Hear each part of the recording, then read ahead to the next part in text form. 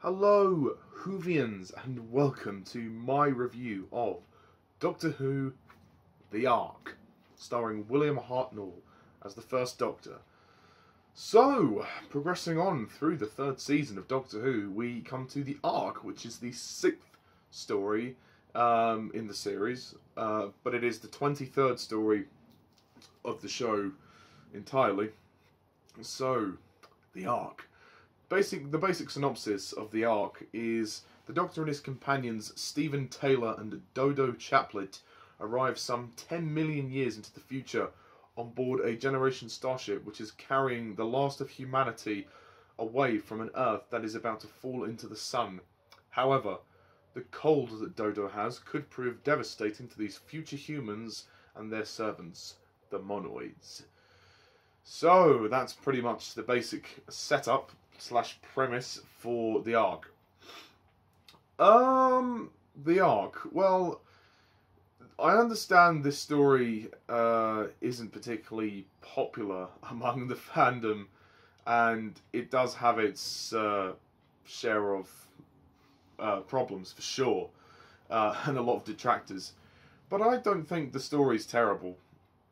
I certainly admire it. I mean, there is a lot of ambition that's gone into it. It's a very ambitious story.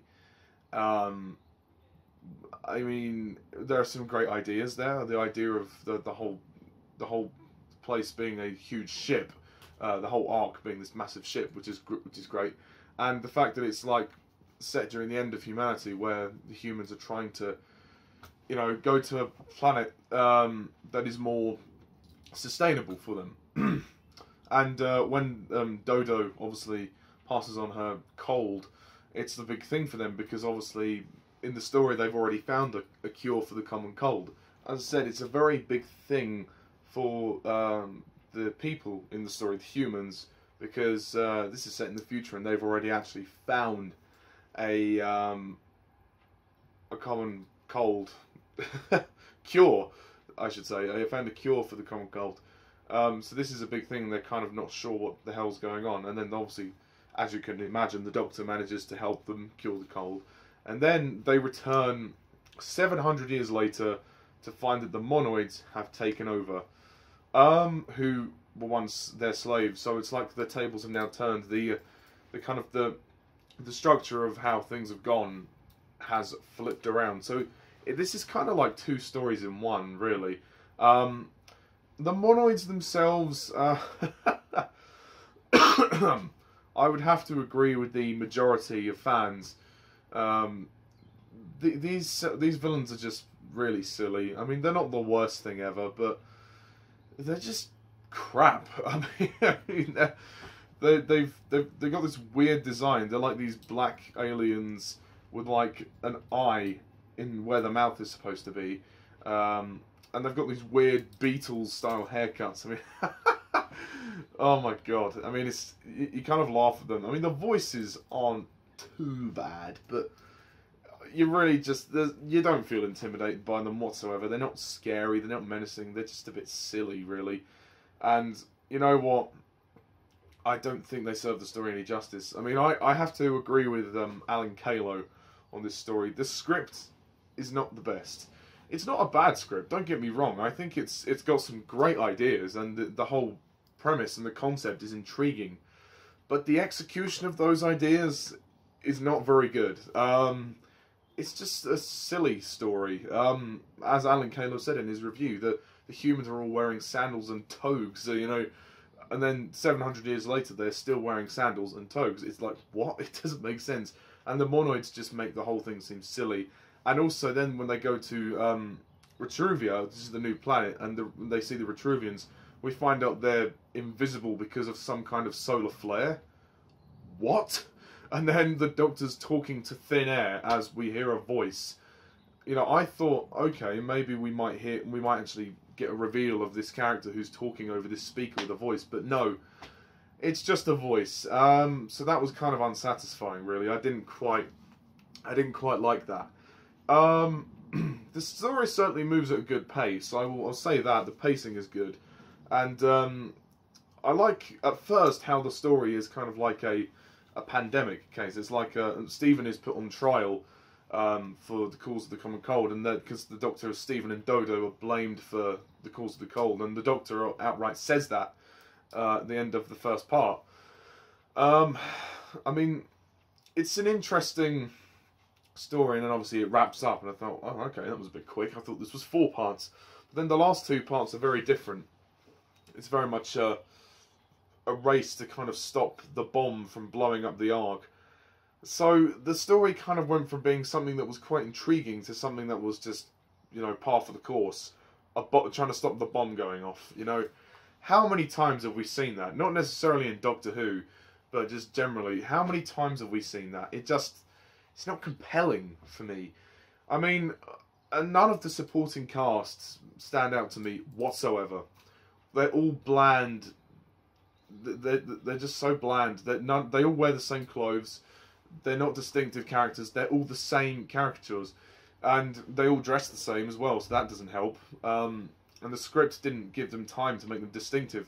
The only characters I care about are the 3 main ones. The Doctor, played by William Hartnell, he's good in this story. He definitely tries with what he's got. It's not the best material he's had, but he's still very charming for what he has. And obviously Peter Purves as Stephen Taylor, he continues to be very good. He's kind of the one that takes a lot of action and helps the prisoners, the human prisoners, escape. Obviously they're trying to shrink themselves down to go inside the ship to take them away to Truvia, but it's it all kind of backfires. But no, Stephen's good in this story. And as for the new companion, Dodo, she's alright. I mean, Jackie Lane's a good actress, but I don't think there's much of a character there. From what I've seen, I haven't seen her in her other stories yet, so I'm going to have to watch those. But from what I can see, there's just not much of a character. She's not the sharpest tool in the shed. She's a bit ditzy. She's a bit of she's a bit dim, a bit ditzy. She doesn't quite know what she's doing. She doesn't really understand. She's just a young girl. I kind of see her as a Susan replacement. They're trying to make her like Susan, especially the way she looks as well. Jackie Lane, she looks quite well in this story. She looks maybe a little bit similar to Caroline Ford. Yeah, because she just kind of strolled in the TARDIS at the end of the previous story, the massacre. So yeah, but I don't know if there's much potential for her character. Sorry, it's my computer.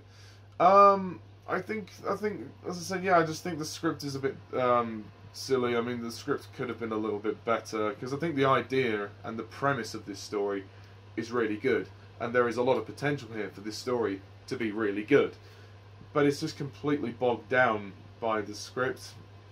The monoids themselves really drag the story down. I mean, they're not quite as bad as the Censorites from the first season.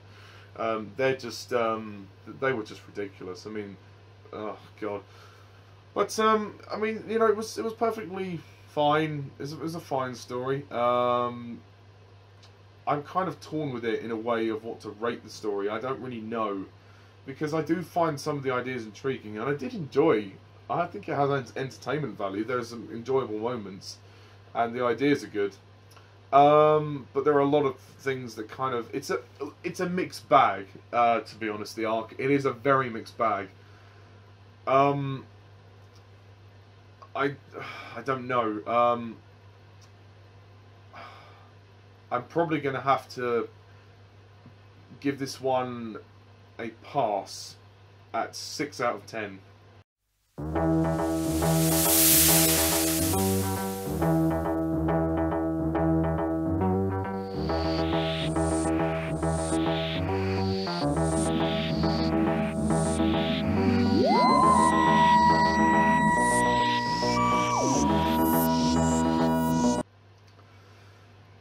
Yeah, it's great that all of the story survives at least, but yeah, it's a passable adventure.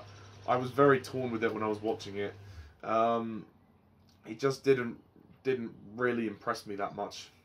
But it's certainly not terrible. I mean, it's certainly not a bad episode. It's not an episode. It's not a bad story. It's entertaining. It's entertaining enough for what it is, but it's just a bit silly, really. So that's pretty much it for the arc. So we now move on to the Celestial Toymaker, which is the next story that I've got to review. We're drawing very close to the end of the William Hartnell era. So stay tuned for my review of the Celestial Toymaker. Please put your comments down below. Let me know what you thought of the arc. And yeah, until then, thank you all for watching. And as always, I'm Mr. TARDIS11. See ya.